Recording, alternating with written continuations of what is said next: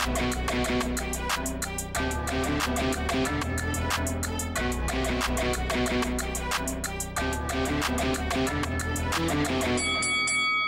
guys, welcome to Boxing Squared for boxing news and views from around the internet.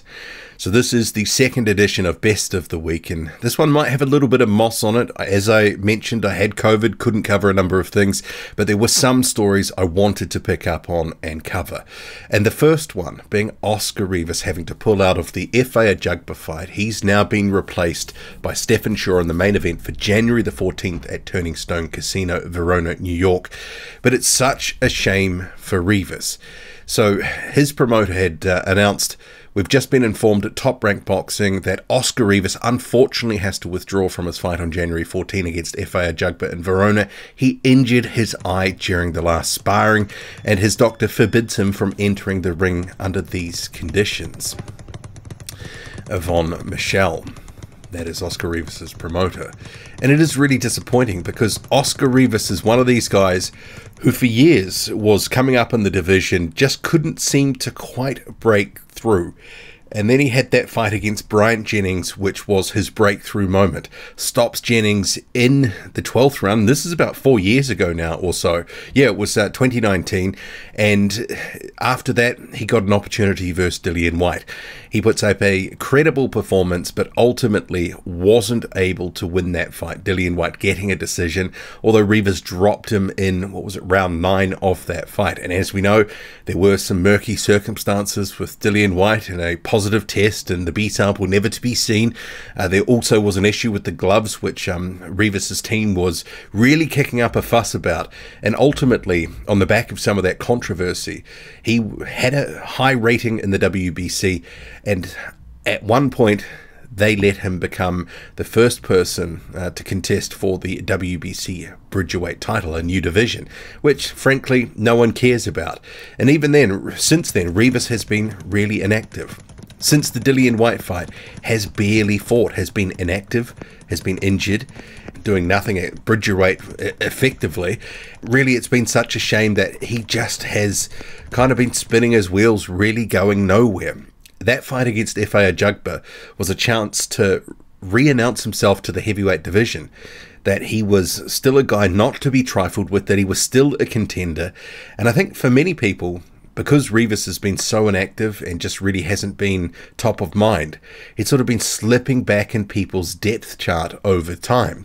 I know there had been, say, like the Ring magazine and some others had Rivas for quite a long time towards the back of the top 10. I always thought that was too high because Rivas, what had he really proven? He'd had a good performance in a loss against Dillian Whyte and beat a aging Bryant Jennings. And that was really the sort of sum total. So, you know, he was high in a lot of people's rankings for some time. And even still, he is obviously, with this whole Bridgerweight shenanigans, considered to be the best Bridgerweight in the world. But he was coming back to heavyweight. There was some issues with his 2 Bridgerweight mandatories. One had to wait injury, whatever it was. I don't really care. But him being at heavyweight was another good name, another good contender, and he could have proved his sort of contender credentials against Efe Ajagba. Just wasn't to be. He's got to be one of the sort of unluckiest sort of heavyweights at the moment, and just can't really break through. I mean, I know that there's some others you can think of that sort of on the outside looking in, they're sort of knocking on the door but not getting the opportunities. Martin Piccoli being key among them. You can argue Michael Hunter's kind of been in the wind recently. Otto Wallin looking on the outside, looking in. You know, names like that. So, yeah, a real shame for Oscar Rivas. So moving on, Joseph Parker, who was knocked out by Joe Joyce a few months ago, set to return to the ring on the 21st of January. He will be facing Jack Massey. And in terms of his preparations, which he came back to the UK, he had responded to some questions. Why didn't you train in New Zealand where it was summertime? It is right now. It's hot, warm, all that sort of stuff. And he says a lot of people are saying, why are you coming back to Morecambe when it's nice and sunny in New Zealand? Nice summer, you've got your family there, you've made some money, you've achieved some things. I'm just going to stay and focus. That's why I left my family, so I could put in the work. I was at home training, but my wife said, you need to get a fight. I was training with no purpose, and she said, get back over to England and train and fight. That's why I'm here. Thanks to my wife, me and Andy Lee trained this week, but he has gone back to spend Christmas with his young family. It's just me and this Christmas tree. Everyone here in Morecambe has been very accommodating. I've been invited to so many people, yada, yada, yada. Anyway, the upshot from that, he's been training in the UK away from his family and looking to be dedicated and focused ahead of what is a tune-up fight against Jack Massey. Jack Massey, a cruiserweight who has been talking all sorts of big talk about he's not here just for the payday. He's not here to make up the numbers. He's going to go out there with ambition and try beat Joseph Parker, blah-de-blah-de-blah. No offense to Jack Massey, but you are the hand-picked, cherry-picked opponent for a comeback fight. That sort of says what the promoter thinks about you and your chances. I mean, it's not a credible matchup in terms of it's not a 50-50. Joseph Parker should dog-walk this. But in the same breath, Joseph Parker has to go in there, look good, put in a performance. Let's face it, he's coming off a knockout performance against Joe Joyce where he threw the kitchen sink at Joyce, but it was the total wrong strategy. And I have questions about what him and Andy Lee are doing. As I said ahead of that fight with Joyce, Joseph Parker, and I've been saying this, Parker's basically his whole career since he stepped up to world level, he's not a puncher. You know, having success against a washed Derek Chisora, who Tyson Fury later played with, and toyed with, I should say, having success against him and battering him around the ring wasn't an indication that Parker and Lee had somehow found magic in a bottle and that Parker was some world level puncher. He is not. Joseph Parker has got good skills, good fundamentals, but one of his main problems, and I said this ahead of the Joyce fights, and I've said this ahead of all his major fights in recent years, he fights in spurts. He doesn't have the gas tank to make an opponent work 3 minutes of every round. So Joyce's relenting style was always going to be an issue for him and probably going to catch up with him, and it did. But the thing is, this opponent, it's not Joe Joyce. It's a cruiserweight who's being brought up to give Joseph Parker a confidence builder. But I do have reservations about this whole continual Joseph Parker's now punching harder. He's this big puncher. We have not seen Joseph Parker knock anyone out at the world level. That's just a fact. No world level fighters have been knocked out or stopped by Joseph Parker. Can we just kind of stop with this madness of trying to make him a puncher? Because what happens is when he exerts all his energy and effort into trying to knock someone out, as he did against Joe Joyce, his gas tank just completely depletes.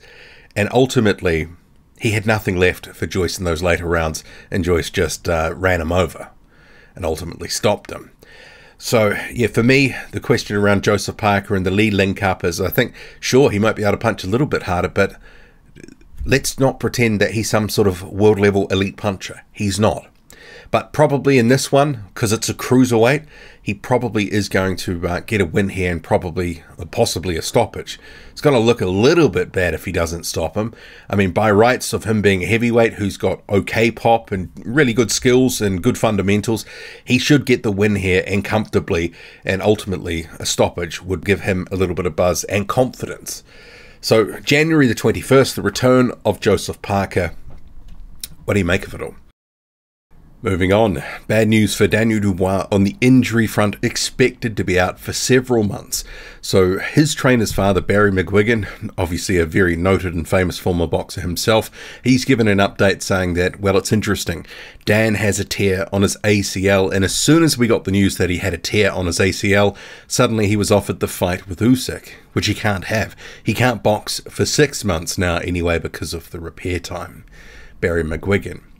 So bad news for Daniel Dubois, and the reason he was offered the fight with Usyk is he is the interim champion, or should I say the secondary champion in the WBA, and the WBA wanted to consolidate down to one title, as has been its stated goal in recent years, except it's taken its time with doing that.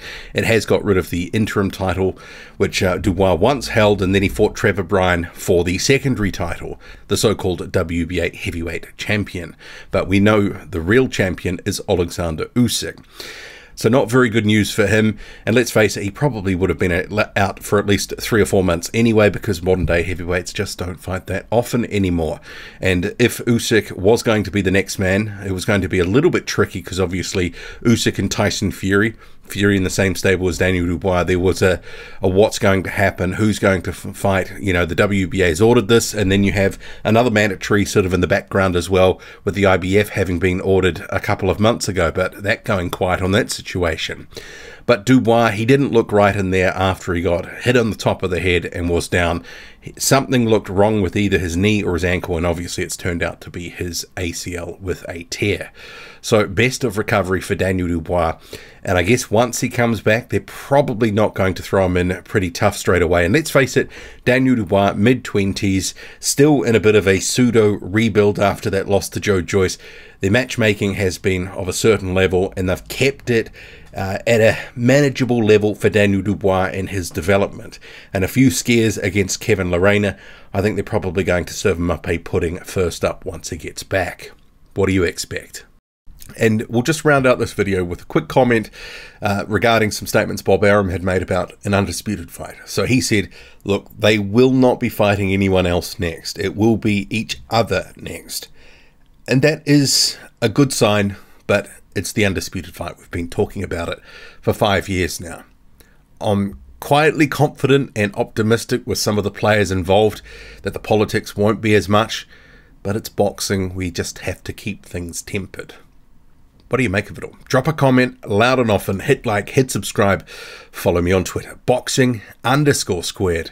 I'm out.